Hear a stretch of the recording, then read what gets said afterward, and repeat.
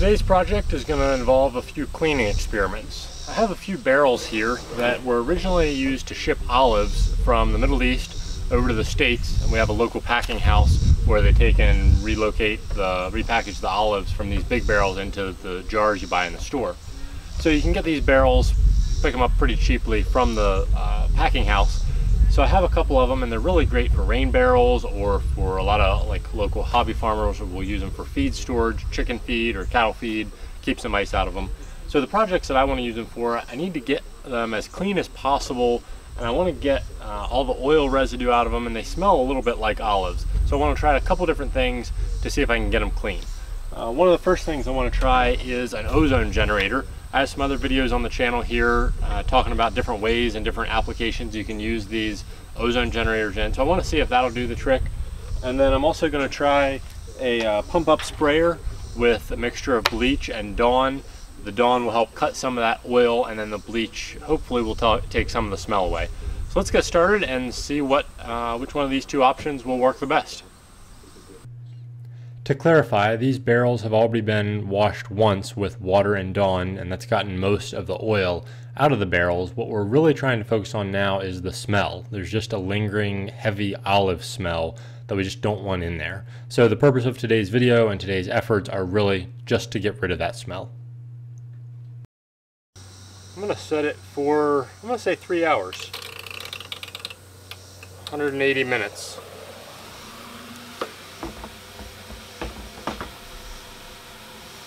So let's go over and get our bleach mixture stirred up and see what we can do to get that other barrel cleaned out in a different way. This is just a little 1 gallon pump up sprayer, and I already have some bleach mixed up from the last time I used this. And the mix I like to use for a lot of things is half and half bleach and water, which dilutes it down to about 3% concentration. Most Clorox brand bleach, chlorine, Clorox, it's pretty much all the same stuff, comes in at about 6 or 7%, so cut it half and half, you get down to 3% concentration. So I'm just gonna give it a good heavy squirt of Dawn, and that's really gonna help cut down on some of the oils. That's gonna cut through the olive oil that's in there and take care of that. So I'm gonna give this a little shake. Now if you use this mixture, make sure and get the regular Dawn. There's a Dawn Ultra that I believe has alcohol in it, and when the alcohol mixes with the bleach, it makes some bad gases. You don't want that. With this mixed up, we can go ahead and pump our pressure up. I probably don't even have a quart, maybe a pint or so somewhere in there. It's really not going to take much.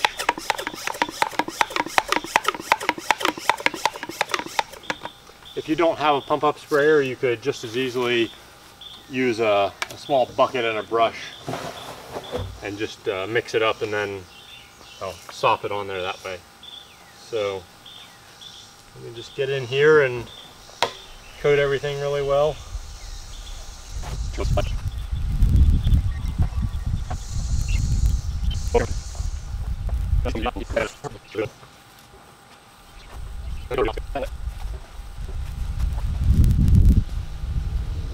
We'll just let this sit on here for, I don't know, 5 or 10 minutes. You don't want to let it dry. I might rinse this outside off, but the inside we'll let it in there. It's not really in direct sunlight, so it's not too hot in there, so it shouldn't dry too quickly, but we'll just make sure it's wetted down and come back in a couple minutes and then rinse everything out.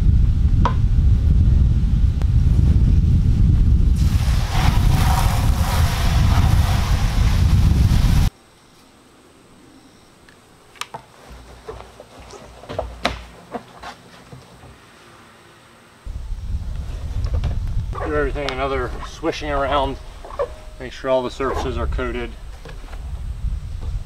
Still a little bit of liquid sloshing around there, and then we can just rinse it out.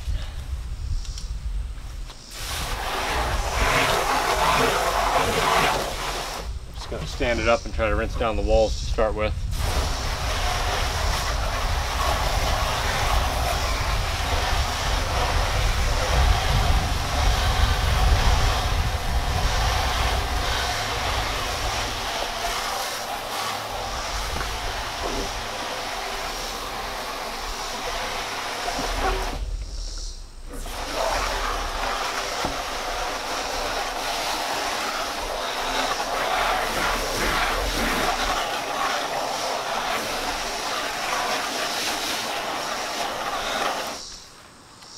I'd say initially the walls feel oil free.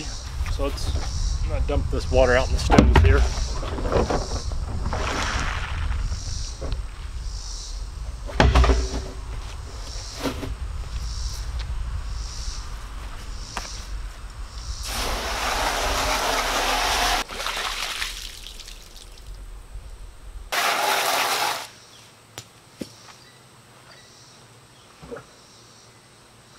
There's still a little bit of an olive smell in there.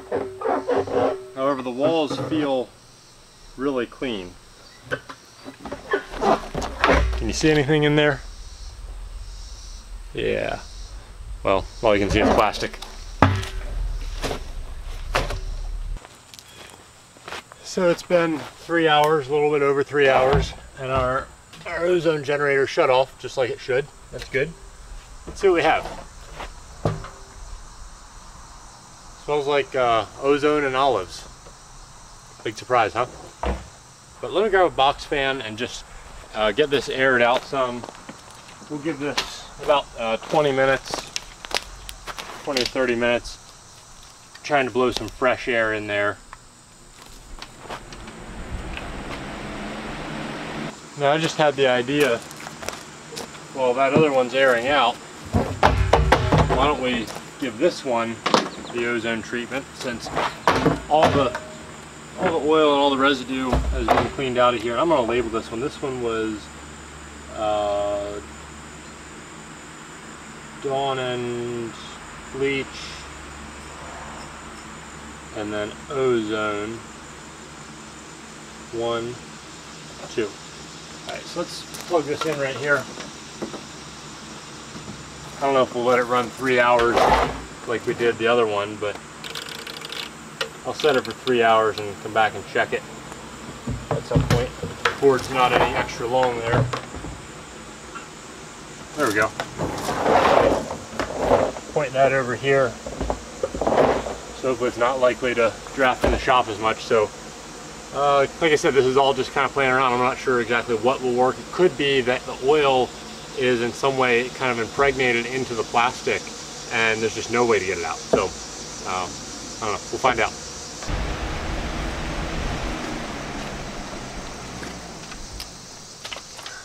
Pardon the cicadas, they're getting kind of noisy. So 3 hours with the ozone, 20 minutes with the box fan, and it smells like olives. So let's leave the other barrel hanging with the ozone for a couple hours and see what that does. So here it is, almost dark. This is the one that we did the Dawn and bleach combo and then ran ozone in it. It's had the ozone for about an hour. So just gonna air it out quickly with the air compressor. Just drain the tank dry and then see what it smells like.